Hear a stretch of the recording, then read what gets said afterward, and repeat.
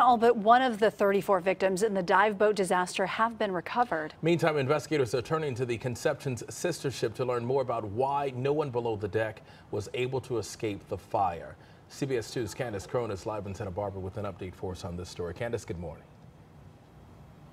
Good morning to you, and we're hoping to learn those details at a news conference later today the NTSB is holding. Meantime, family and friends and even perfect strangers have been stopping by this growing memorial, leaving notes, flowers, and pictures of the victims as everyone desperately waits for answers. We have some video of the FBI dive team. They've been assisting local authorities in the recovery process. Yesterday, crews brought in parts of the Conception to the command center here at the harbor to examine it and take pictures and to learn what caused the boat to catch fire.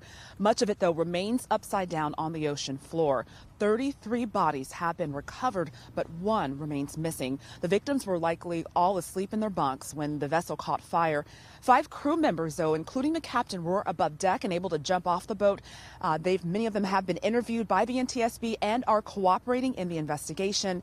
The former captain of Conception says he doesn't want people to jump to conclusions. We don't have all the facts. That's my message is I want the people to know the facts, and we don't know all of them at this point.